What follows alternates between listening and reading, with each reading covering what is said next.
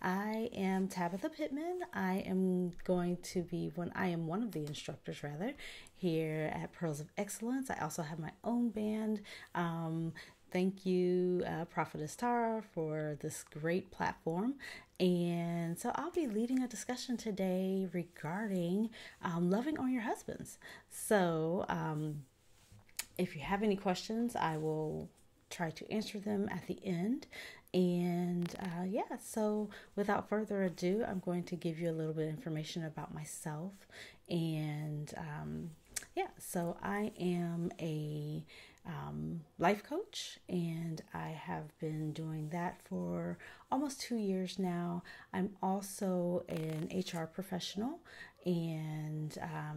but most of all, what qualifies me to talk today about loving on your husband is the fact that I've been married for 8 years. I have three beautiful children, and my life goal is just to be a helpmeet to my husband as much as possible, and of course, serving Jesus. In doing all of that as a posture of submission to Christ and then unto my husband. Again, thank you so much for spending some time with me, and I'll get right to it. So, the first thing that I believe is one of the best and most critical ways that we can love on our husbands is to keep him lifted in prayer. How many of you know that the fervent prayer of the righteous availeth much? And so, with all of that being said, prayer is a powerful tool. We know that as intercessors and prayer warriors, prophetesses, prophets, we know that that is a tool that we use to communicate with God. And in doing so, we build a stronger faith and then a stronger marriage. One of the things that prayer also does is it softens our heart toward the people that we are praying for, and namely in this circumstance, that would be our husband.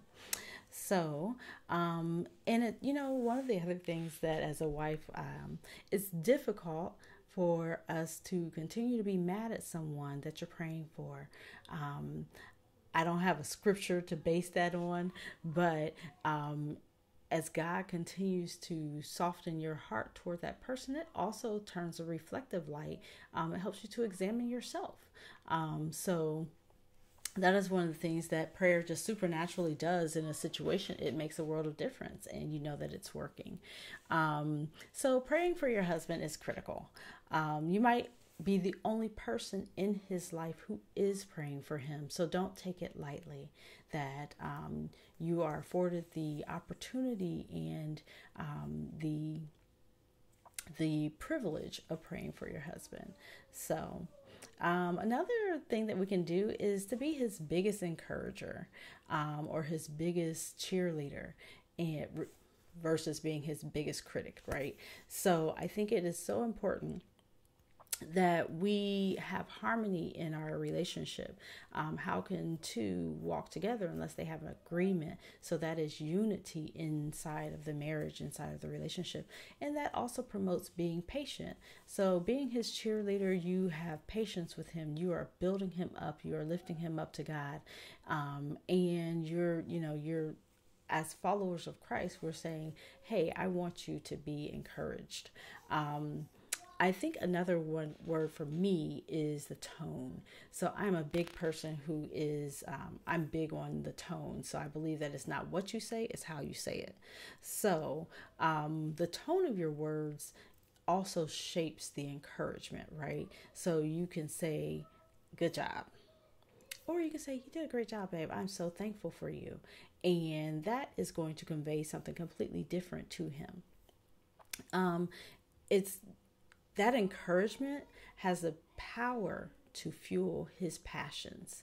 And that keeps him lifted up. That keeps him motivated. That keeps him pushing and driving toward the excellence, right? Of course, he has his own self motivation, but you want to be another source to be pushing him forward toward his thrust. So your criticism obviously can take the wind from beneath his wings, so to speak. If you want to quote the song, "You are the wind beneath my wings," your criticism will basically deflate him. And so we want to stay as far away from that as possible. Men have enough struggles that they're dealing with on a regular basis that we need to be their helpmeet. We need to be, a safe place for them to run to. So your encouragement will always bring out the best in your husband. The next thing I want to give as a pointer is to, it may not sound like it, but be the initiator of sex. I know I believe we are all grown on here. So it is, I think, critical for men, especially once they reach a certain age. So I'm a woman of a certain age. And so it's okay for us to be the initiator and not always put all of that duress on him to be the initiator, or that, that position for him to be the initiator of sex and intimacy. And the marriage bed is undefiled. So let's keep it spicy. Let's keep it hot. So I say all of that to say, in the way that you think about the research, sex is probably your husband's biggest need. So emotionally and physically connecting with him like that is going to elevate him all that much more. So the frequency is important as well. So I know as women, we like to think of the quality, but frequency and quality, they can play a part, especially when you're the initiator. So that makes him more likely, in my mind, to want to initiate even more, or to provide the quality that you're looking for when you are willing to provide the quantity that he needs. So, and just think about the other way. When he's constantly denied sex, that's another source of discouragement for him. So, you can't have a headache every day. All right. So I know that's, I just had to put that in there. It's probably your husband's number one way that he could be encouraged, but I have to put it in there. So, the next way that you can, be a supporter and love on your husband is to take a genuine interest, in the things that he is interested in. If he likes football, then by all means, I'm not saying sit through a whole game, but, make sure he's comfortable. Or, if you also like sports and there's something that you don't know, then maybe sit down and say, okay, well, what did that mean? First and down, that's what, or they punt on this time and it was 3 points, but this time it was only 1 point. Why? Give him an opportunity to, explain some things to you, and make sure it's a genuine interest, not just to be filling a void or filling the conversation with something because you heard Tabatha say that this was something to do. But take a genuine interest. You might be surprised on how you are actually able to connect with him over that, and that in turn allows him to draw you even closer to him, because he's saying, she's interested in that, or, hey, I didn't even know you like sports. But maybe it's his favorite team, and you just sit down and say, hey, okay, well, even if it's the opposite of your team, I grew up in Ohio, and so the Buckeyes were a big thing. And although I was not a Buckeye, I was actually, since 5th grade, I was always rooting for the underdog. But I became naturally just a Michigander or a Wolverine by default, kind of. So Ohio State was always beating up on Michigan when I was growing up, and so I think they still do that. My family, total Buckeyes, but anyways, I digress. I said all that to say that even if you have opposite teams, that maybe you sit down or maybe a player from your favorite college or something like that came from or is on his team. So just take that interest and get to sit down with him and talk to him a little bit about it. So he'll just be interested. I mean, it could be woodwork, it could be whatever he's interested in. Maybe ask him to make you a pair of earrings from his woodwork or something to that effect. The next thing I want to talk about is being a bragger and not a nagger. Y'all know how we can do. So not only is nagging toxic, but it can also, again, be a big discourager. So it's okay to vent to your friends. It's okay to vent to, someone that you're close to that is going to take that back to prayer. I'm careful to say that we should always be sitting in the counsel of the godly and not the ungodly or the, unlearned or unwise. So I wanted to point out the fact that neurological research suggests that venting and nagging or complaining can actually rewire our thought processes toward more negativity. Who would have thought that? But in other words, negative thoughts and negative self-talk can lead to more negativity. So we want to make sure that we are speaking positively, and keep in mind that your words have power. Proverbs teaches us that the power of life and death is in the tongue. So be careful to speak words of love, to speak words of encouragement, and even when you're frustrated, to take that to God in prayer and not to make that your only conversation. Because again, your words have power. And if your husband isn't there to hear what you're saying, it doesn't matter, because we know that your words have so much authority that you speak them into the atmosphere and you give life to that. That life can be positive or that life can be negative. So let's try to focus on making it positive.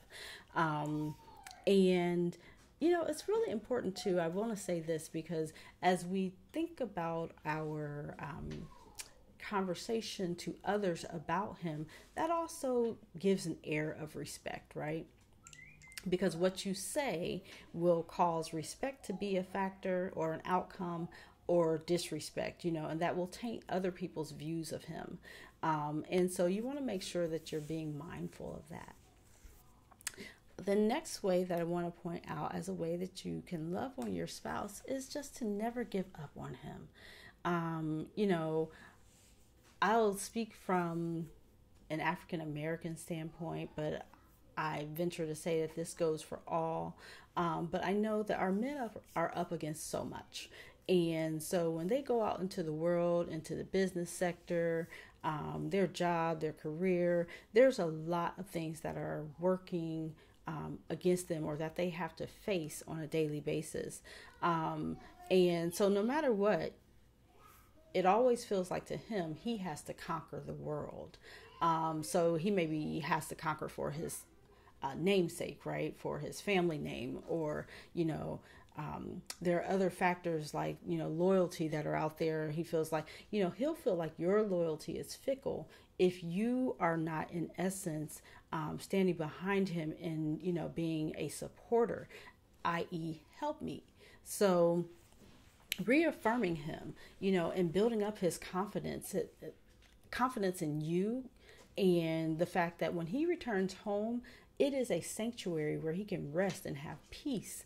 And so, tell your husband that you love him. That's another way to encourage him, or just tell him that you appreciate him providing, him, making sure that different things are taken care of. If he's the one who handles the finances, make sure that you affirm that, honey, I really appreciate the fact that you've set out a budget and that we're able to meet XYZ financial goals because of the things that you have set in place for the 2020 vision. Your words, again, have power.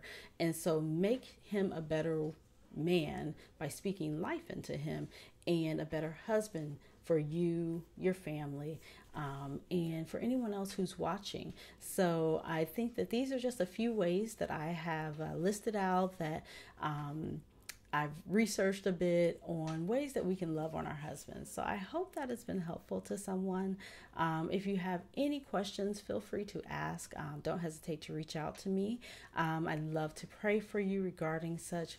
And so as I end, I want to just wrap it up with a word of prayer. Father, we come before you in Jesus' name, thanking you for the wives. Father, your word says that he who findeth a wife findeth a good thing and obtaineth favor from you, Lord. So I thank you that if they are a wife right now that is with a husband now, or a wife who is going to be found, Father, I thank you for the joy that you have blessed her with.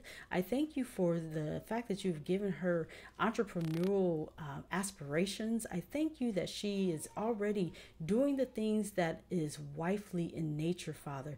But first of all, I thank you for each and every woman, each and every listener who will come under the sound of my voice, who is actually in the position or posture, or even a yearning and desire for marriage, whether it be for a wife or whether it be for a man who is looking for a wife. I thank you in advance for those spouses that are coming together for kingdom marriage in this year, Lord Jesus.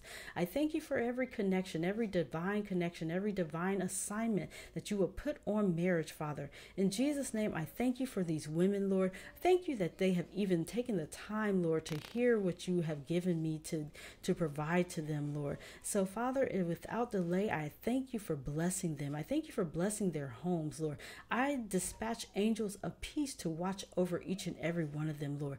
Give them fresh discernment, Father. Give them an increase in their faith, Father, as they go about their day, Father. Lord, I even ask that as Esther prepared herself, that you would give these women and men, or whomever is listening, Father, give them a desire to prepare themselves, Lord. Lord, whatever it is that they are seeking, Lord, Father, let them also have the mirror before them so that they will be prepared, Lord Jesus. Lord, and in that time that it took for Esther to prepare herself, Lord, it was over a year, your word says, that she would prepare herself with fragrances, Lord. Lord, I pray that you prepare them with the fragrance of being mindful and good stewards over everything that you've blessed them with, from their finances to their homes to their vehicles, Father. In Jesus' name, I ask and pray all these things. Amen and amen. Thank you so much for taking this time with me. I appreciate you. God bless you, and may you continue to soar in